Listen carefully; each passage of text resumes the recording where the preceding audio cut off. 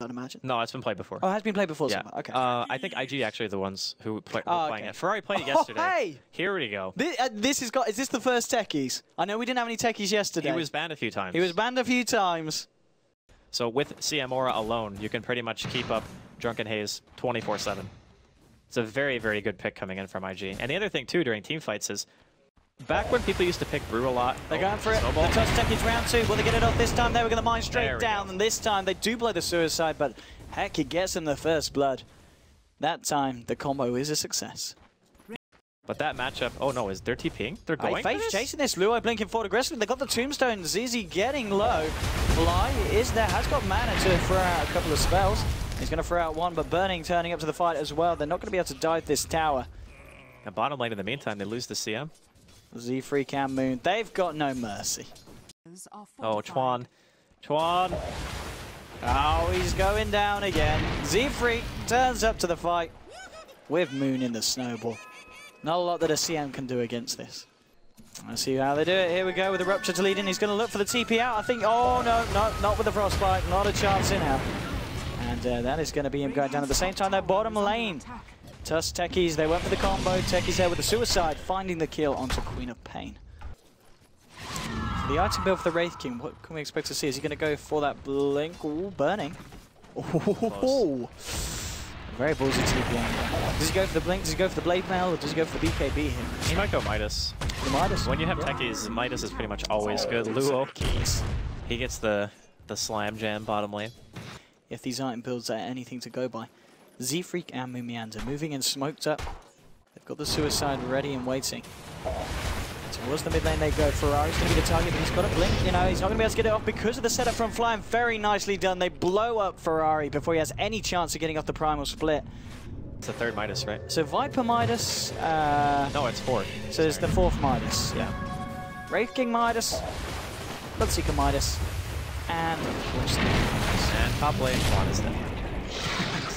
Poor Ultron. Never kill there for the Tusk Techies. I don't know if anybody can live through that right now. What level are those mines? 2? Yeah, he's not level 16 just yet, so each one is 600 damage. He can kill Burning here. He's blood raged as well. Yep. Gotta love Techies. Oh, Rip. Double kill. Chuan also dying elsewhere to the Techies. So he found some mines in the woods. Damn. A little bit worried right now for IG. They're not really able to get much map control going for themselves at this point. Complexity certainly seems to be back on the form that we saw them in the NARV E-Series, and Ferrari going forward. Has got Ramos for here for 20 seconds. We're getting low, he's got a suicide available if he feels he needs to pop in low. Getting low, there's going to be the Tusk coming in with the control. Queen of Pain low, and will go down. Burning trying to clean up though here with the BKB, and here we go. Here's your Bloodseeker turning up to the fight, ladies and gentlemen. Double kill for Burning. And he's looking for ZZ here as well. That's going to be the Wraith King falling, but Wraith King does have the ultimate. Swinamelons will be able to bring that through there with the help of the mines from Techies. ZZ and Swinamelons, can they go back in for more? That's the question. Red Rose going to get laid down by Burning. Oh, ZZ blinking out to the side. Swinamelons ready to go for more. Look at him go with the lifesteal granted to him by ZZ. This is going pretty damn well for him, but the Frostbite from Chuan holding him in place. Swinamelons going for the TP out. ZZ holding Burning in place, but can he get the hit in? No, he can't. Burning will now TP out himself. ZZ blinks off to the sidelines. Why was he running? And this man does a lot of damage with this MKB. Oh yeah. He might just go for it here. I mean, Burning has blood raged himself. Look at the damage here. Burning. One crit. One crit. Oh, he's got a Shadow Blade. Oh, that's gonna be painful there for Zizzy. There is backup coming in. He's gonna TP out though. Oh no, not the play there for Burning. Setting up the spawns here. Ooh, very aggressive blink out from Lua there, blinking straight into it. Oh, Laguna Blade and the punch. That's going to be your Queen of Pain dead.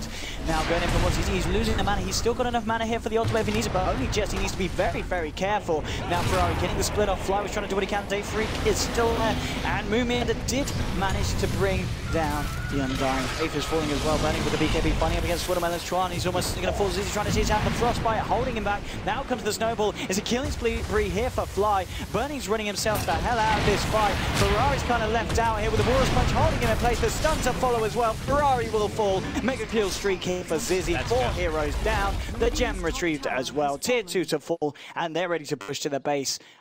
Like, the split has to be very impactful every time it's used. Same reason why heroes of Warlock are very seldom picked nowadays, because if you have an ulti that you use, it's on like a 3-minute cooldown, and you don't get something in the early game, then it just becomes almost a liability. And I kind of feel like that's where IG are right now, which is, it's crazy because Ferrari plays a spectacular Brute. It's not like he's playing bad.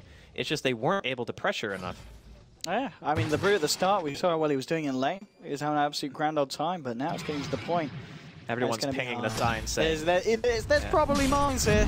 We can't see them, we can't do anything about them because of the Ags, but we know they're there. But it's still such an annoyance to play against for IG. Tier 3's down. How do you stop this? It's in complexity, playing at full force. They're going to go for the racks here, and here we go. Zizzy gets the stun out onto Tron now. Necrobes are on the case of Zizzy, and the mana is falling at an incredible rate here. Down for the range of 30. Needs to be careful if he wants to get off his own. Now back to the racks. Here we go. Second set of melee racks now down. They can't do anything. Here we go. It's all because of the Swindle has got this completed AC.